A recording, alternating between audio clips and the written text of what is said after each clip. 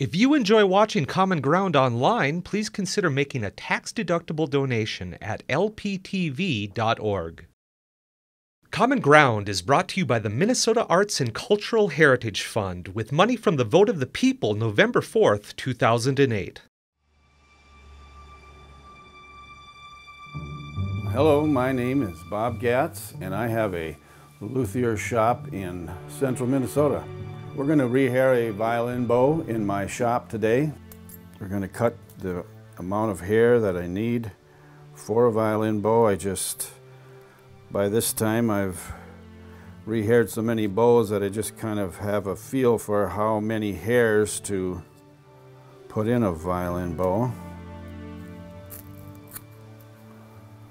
Now we're going to widen them out a little bit so they won't slip out of the knot we're going to be tying.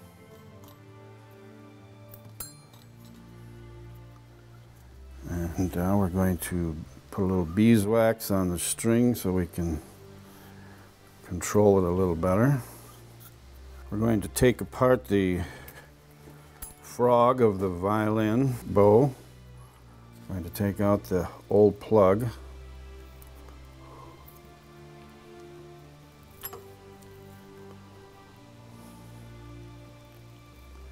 We have turned over the ends of the hair. Now this is my particular method of rehairing bows. There are several methods, and this is the one I learned years ago. Like I said, since 1979. I think that was the first thing I tried to do, was rehair my own violin bow. I need 3 hands to tie these knots, or I use my mouth to tie the knot. Once I went to the dentist, and he was working on a chipped tooth, and I said, "You got to flatten that tooth a little bit because I need it to rehair violin bows." And he said, "Oh, figure something else out. Don't use your teeth." And I said, "No, there's no other way to do it." so he did.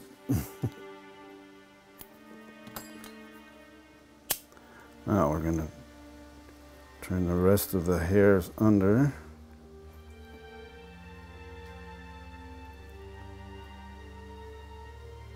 This string that I use for tying the violin bow hair is a very strong upholstery string, or a linen thread, or something like that that's won't break when I tie a tight knot. Part of the reason I got into repairing instruments is that I have always enjoyed repairing anything rather than throwing it away. And I have been in bands, played music in different orchestras and choruses since I was a kid, and couldn't find anybody to rehair my bow around here. There weren't music programs at the time. So the repairing of instruments has just been kind of a automatic interest, because I do enjoy the challenge of each individual instrument. Every instrument, the problem that it has is unique, and so I have to try to figure out how I'm going to repair it, or if I need a special jig to repair this instrument, or a special tool.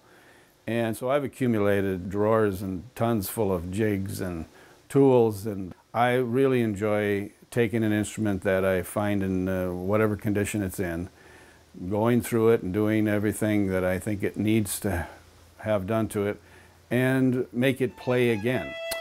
All right, now we've prepared the inside of the frog to receive the new hair. Got this little pocket cleaned out. Now I take a piece of wood. This happens to be willow that I recycled from an old piano, probably over 100-year-old piano. It's a piece of that greenish colored willow, dry, and that's what I use to make the plugs. Now I take this wide chisel that I bought years ago at a junk store for about $2. It's a Erik Antenberg from Eskilstuna, Sweden chisel, and it was used to open paint cans and things like that. Well, I've reconditioned it, and it is some of the best steel that I've ever found in a chisel. And that's what I use to rehair the bow. Some people use knives, some people use small chisels, but I have gotten used to this thing, and so I can chop myself a piece of blank wood. Now I start roughing this in, and what I'm trying to do is trying to match the shape, the angles, the angle of the pocket slants in on both sides and slants like this on both ends. So I'm going to try to reproduce that same, and they're all different. Every bow is different. Now I take the underside of this plug and I carve out a little bit of wood on both sides, and this is going to make a space for the knot to go into, and then I take a file and smooth this out and I round this edge here so that when I'm pushing it in with the hair, it's going to just kind of, it's not going to be a sharp edge, it'll be a rounded edge there. Now we're going to heat up a mixture of Violin rosin and a little bit of beeswax to kind of a glue that isn't really a glue. It comes out of cleans up easier out of the pocket.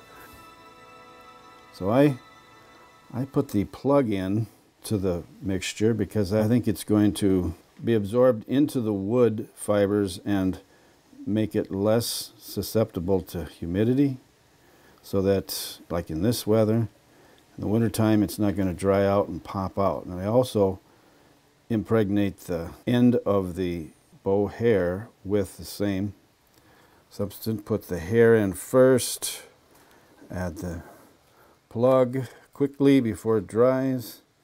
If everything's right, this should slide right down in there, which it did. We push a little firm pressure so that while the rosin and the beeswax is setting up. Now I take this chisel, this old dentist tool, and I clean up anything that might have come out. And I made the plug wider than what it needed to be to fit in, so now I can trim this plug off, cutting towards the hair. So if I slip, I'm going to be taking the hair out. So now we're going to clean up the pocket afterwards with the old dentist chisel here. Great steel in those things. And cutting towards the hair, you have to just stop before you get to it. Clean that out. Clean it up, and that's what it's going to, I'll show you what that looks like. That's what it's going to look like in there, and this keeps the hair from pulling out. Now, the other thing I do that some people do, some people don't, is I take the end of the string that had the beeswax on it, and I tie a couple knots here just to keep this together while I put the frog back together. It's going to keep the hair from getting under the bow slide. Now this is a bow slide. This will slide in on top of the hair. Okay, and I put my initial here just for the heck of it. I put the date. So I'll do 7/16. So if I rehair this bow again, I can tell the people when I rehaired it, or I could see if I rehaired it. Now we have the hair coming out of the ferrule, and we've got this space here that we have to make a wedge out of the same material. We're going to take and we're going to fit that same distance there. Now we're taking, distribute the hair evenly across the ferrule. If you get too much hair on one side or the other, it'll pull more on one side than the other, which will warp the bow eventually over time.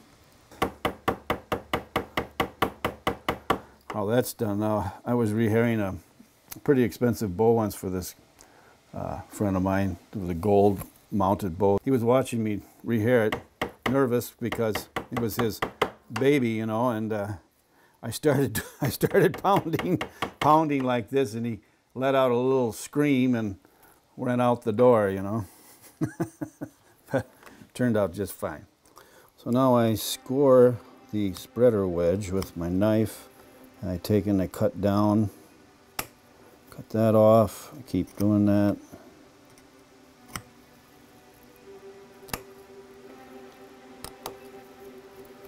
Keep scoring it.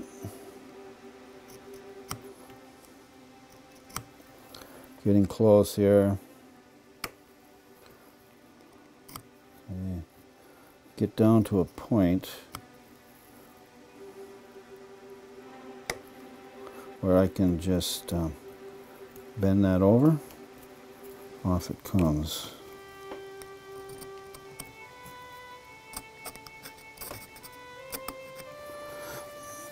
Take a little bit of glue, run on there, wipe it off right away, and what that does is it is absorbed into the pores of the spreader wedge and keeps it from being affected by the humidity also. So now we're going to place the frog with the hair on the bow stick. I will put this all the way to the front, tighten it up. I have a certain amount of turns now when this starts adjusting. So now we're going to turn this around. And now we start going, we comb the hair. Got a fine tooth comb. So now we're going to just get any snags or short hairs out of the hair.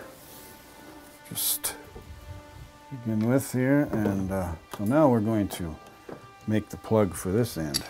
So now we've got the plug fit. It's slightly larger. I've got a space here to allow for the hair. I'm going to take that back out and carve out the underside of the plug again.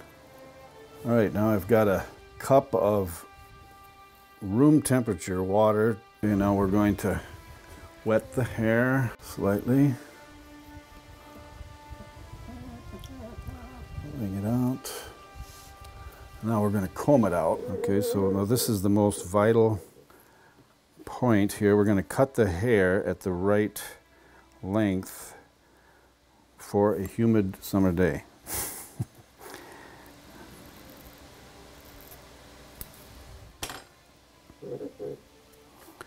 That's that. Now, clamp this down again. I'm holding this between my thumb and finger. Very important to keep that flat. Now, what I usually do here is I'll do the flame again to blunt the ends of the hair. So now this is another part that's by feel. What I'm trying to do here now is take this width and reduce it down to the smallest width that I can. So the way I do that is I'll pull and let up pressure on my left hand, pull with the right hand straight, and then I will pinch the end here. And I let up with my left hand slightly, just letting the hair slide over towards itself, not too far so it crosses over, but just slightly to the point to where I can feel the hair sliding together without crossing over. So now I've got a point that I can tie a knot around.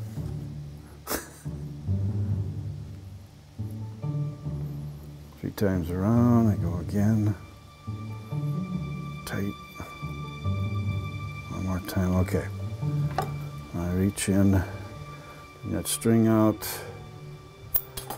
Now here's where I need the flat spot on that tooth to tie this knot.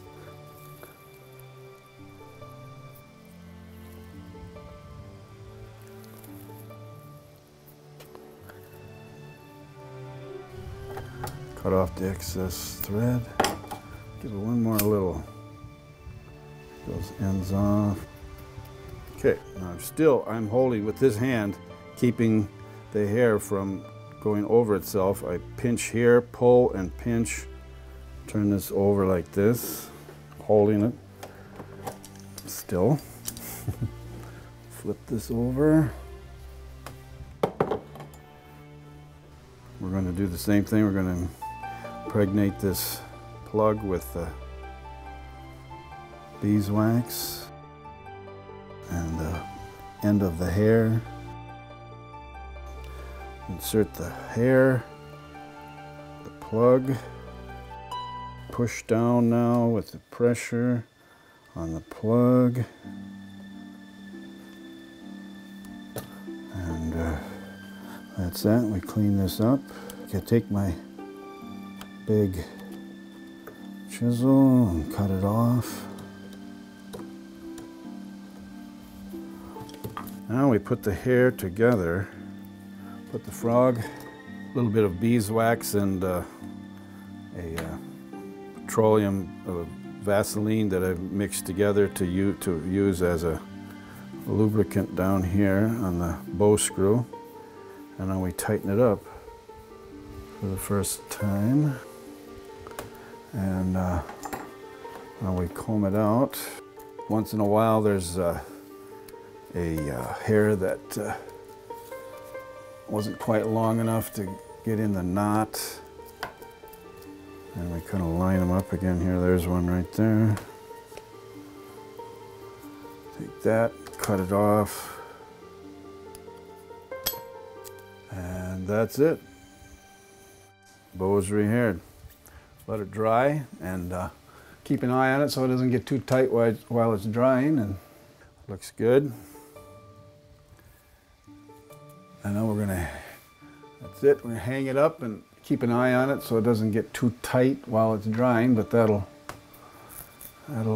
dry out and be able to play the violin. If you enjoyed this segment of Lakeland Public Television's Common Ground, consider making a contribution at lptv.org.